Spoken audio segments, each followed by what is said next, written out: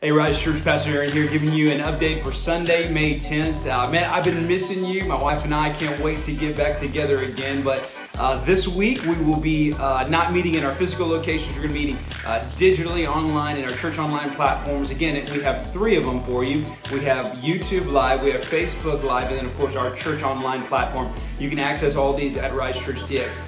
I want to give you a couple of updates of what's coming up this week in particular. So for Mother's Day, we've been doing really been giving out great gifts to all of our moms inside of our church, and even moms that don't even go to our church. And so their signups are still open, and if you would like to sign up your mom or a mom just sign them up at our website, RiseChurchTX.com/mom. Now, we also have Teacher Appreciation Week coming up very soon. I think it's basically this week. And so what we want to do is make sure you take a moment and actually appreciate a teacher in your life. If you know a teacher, just love on them. We've been doing that from our church. We've blessed a ton of teachers this week, and we just want to encourage you do your part and make sure you bless them as well. Also, finally, want to let you know we also have Nurses Appreciation Week coming up. That sign up for them to be blessed is already live on our website, RiseChurchTX.com/nurse, and we love to bless some nurses that are inside of our spiritual family. So encourage you, sign up for that. We'd love to bless you just from our family to yours. I want to mention a couple more things just kind of as we wrap up today.